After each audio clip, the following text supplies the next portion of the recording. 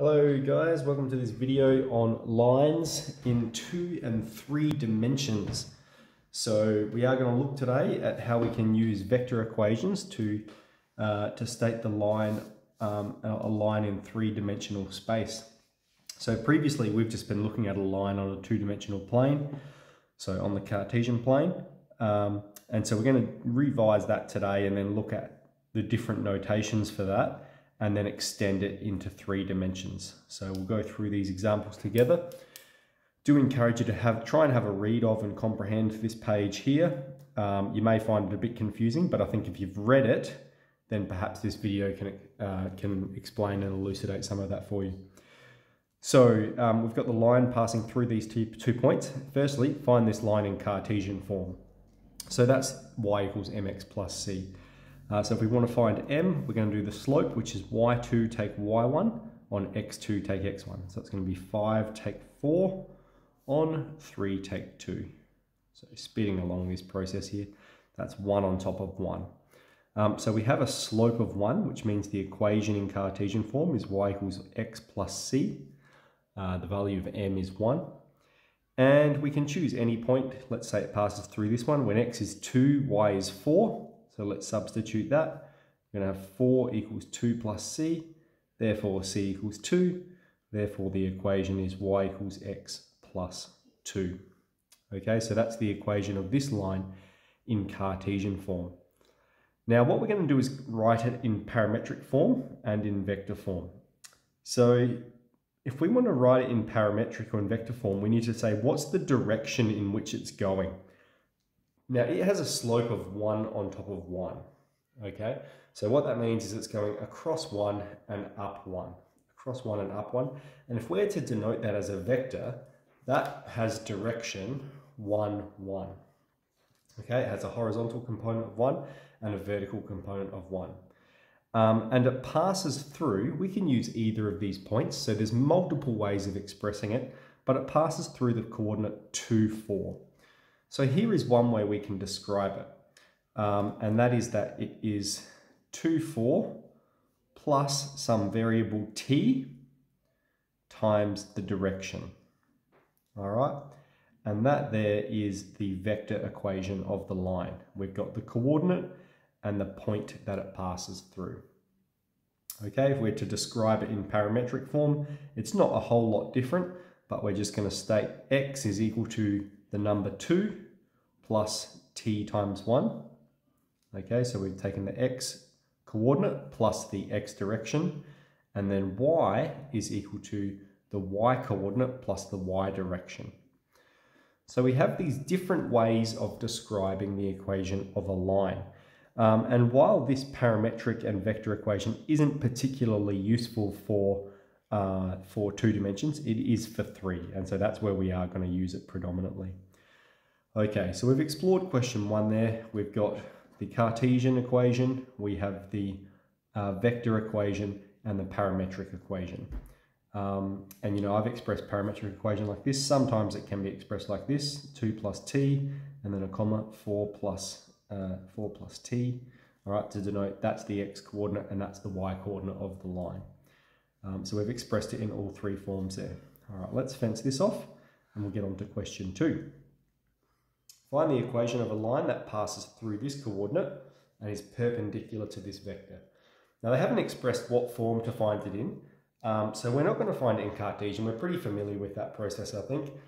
If we were to look at this one, I'll just elaborate on that. If it has a direction vector of going across 3 and down 1, okay, what that means is it has a slope of minus 1 on 3. So y goes down 1 and x goes across 3. That's the direction of that vector. Now we're asked to find a line perpendicular to this. So that would be the negative reciprocal. That would be 3 on 1. We'd be looking for a line with a slope of 3 passing through that point. Easy peasy cheesy. Instead, let's look at finding the parametric or vector form of this equation. We'll find both. So we know it passes through this point, and we know it has this direction. Now we can work the direction out like that, you know, by stating the slope and finding the negative reciprocal. The other way to work out the direction is that it has to be perpendicular to this vector, 3 minus 1. And so that means the dot product of it, whatever it is, has to equal 0. And so what we do is we just swap the coordinates around, and sometimes we need to make one of them negative. All right, but here we don't because one of them already is negative. If we do the dot product of this, we're going to have 3 times 1 is 3, and then plus minus 1 times 3 is minus 3. Those will cancel to 0. So we know this vector is perpendicular to this vector. And we can derive it in that using that procedure as well. Okay, so we've got the direction of the vector, 1, 3, and we know it passes through this point, minus 1, 4. So if we're to write the vector equation of it, we can go, x is equal to, let's write it like this, xy is equal to, now the x coordinate, minus 1, 4, plus t times the direction. What's the direction of our vector? 1, 3. All right, so that's the vector form, and then the parametric form is x equals minus 1 plus t, y equals 4 plus 3t. All right, so that's question 2 there. We've found the equation of the two-dimensional line. Now let's crank it up into 3 dimensions. So the only difference here is that we're introducing that third z component. So here we have a line parallel to this vector. All that means is that it has the same direction. So for question 3, our vector, our line, has direction 1, 2, and minus 1. And it passes through this point, 4, 0, and minus 2. Passes through the point 4, 0, and minus 2. So if we're going to write that in vector form, that's going to be x, y, z is equal to the coordinate, which is 4, 0, minus 2, and then plus some variable. We can use t, we can use s, we can use lambda, times the direction of our vector, which is 1, 2, minus 1. Okay, so that is the equation of this line expressed in vector form. Now let's just explain what that means, right? Let's say, for instance, this pen is a direction vector, and this point is one of the points that it passes through. We can define a 3-dimensional line as that direction, but passing through that point. So it's a smart way to do it. This is smart. All right, so let's move on to, we've got the vector form. Let's go for the parametric form. So we would have x is 4 plus t. We would have y is 0 plus 2t. So we can just express that as 2t. And z is equal to minus 2 take t. Okay, and then for us to express it in, what was the third form? Cartesian form. So we're going to express a 3-dimensional line in Cartesian form. The way we do that is we take these variables, x, and we subtract the coordinates from it. And then we divide it by the direction. So we're going to have x take 4 on top of 1 being equal to y take 0 on top of 2, and that is equal to z plus 2, z take minus 2, z plus 2 on top of minus 1. And that can be simplified. So for instance, to x take 4 equal to y on 2 equal to minus z take 2. All right, that's the Cartesian equation of this line. So we've got the vector equation, okay, we've got the parametric equation, and then here the Cartesian equation of it, and that shows you how we do that. So there's questions 1, 2, and 3 done. Let's move on to 4 and 5. Question 4 is not too bad. It just says, determine the direction vector of the following lines. So I'm going to do 4 here. So if we think of 4a, well, that's the coordinate it passes through, and this is the direction. So the direction vector is just minus 1, 0, 2.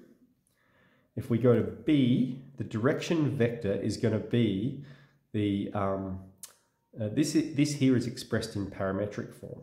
And why don't we move from parametric form to the vector form so that I can show you it very clearly.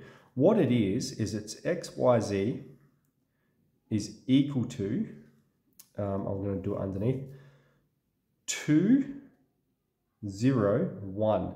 That's the coordinate that it passes through. X is 2, the y value, there's no number there, there's only a t. And over here, there's no t, there's only the coordinate. So we've got 2, 0, 1, and then plus t times, well, what's the direction? We've got 3, we've got 1, and 0. There's no variable here, no t, no coefficient. So that means the direction for vector b, the vector expressed in b, the line expressed in b, sorry, is 3, 1, 0. The direction vector is the one that we multiply by the variable. That's the direction in which it's headed. This is the coordinate. And then if we look at c, you might remember when we're converting it to Cartesian form, what we do is we subtract the coordinates and divide by the direction vector. Okay, so here we have a direction vector of 2, 3, and 1. Excellent. Now,